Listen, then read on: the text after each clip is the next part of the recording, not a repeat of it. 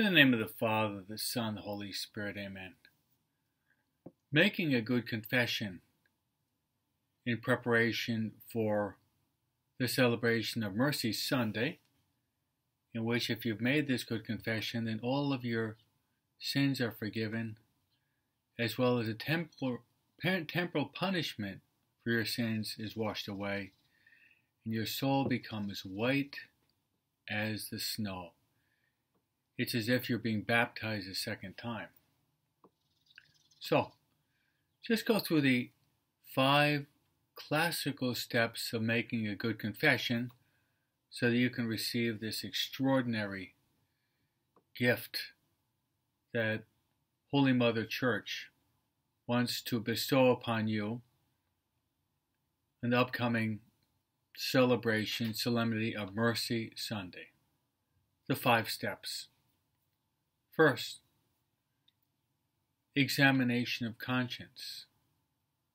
Second, sorrow for your sin.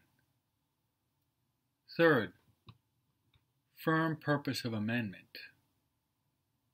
Fourth, confess all of your sins to the priest. Fifth, carry out the penance that was given to you by the priest. A word on each of those. First, examination of conscience. Try to go through the 10 Commandments. Get a good confessional booklet, go through them, and write down the sins. Second, sorrow for sin. Beg for the grace to really have a contrite heart. There are 2 types of contrition. Imperfect, I'm not going to sin because I don't want to lose my soul. I don't want to go to hell. Perfect contrition is I don't want to sin because God loves me so much and I want to love Him in return. And I don't want to do anything to hurt God. Third is firm purpose of amendment, which means you've made the decision to avoid the near occasion of sin. Avoid any person, place, thing, or circumstance that could lead you into sin. Fourth would be that of confessing all of your sins to the priest, who represents Christ.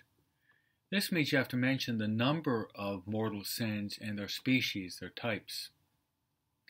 And the last would be after you have said your act of contrition and after you have received absolution from the priest who represents Christ, then carry out the penance.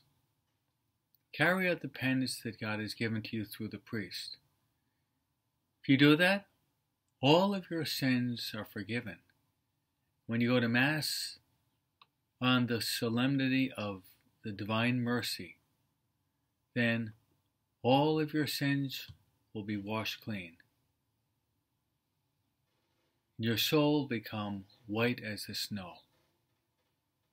So, making good confessions are very important for us to receive the infinite mercy of the heart of our Lord and Savior Jesus Christ.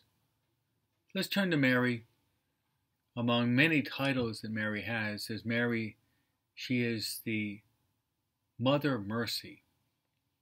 Let's ask Mary to help us to make good confessions so that we can receive the infinite mercy of our Lord and Savior, Jesus Christ. Hail, Holy Queen, Mother of Mercy, our life, our sweetness, and our hope. Amen.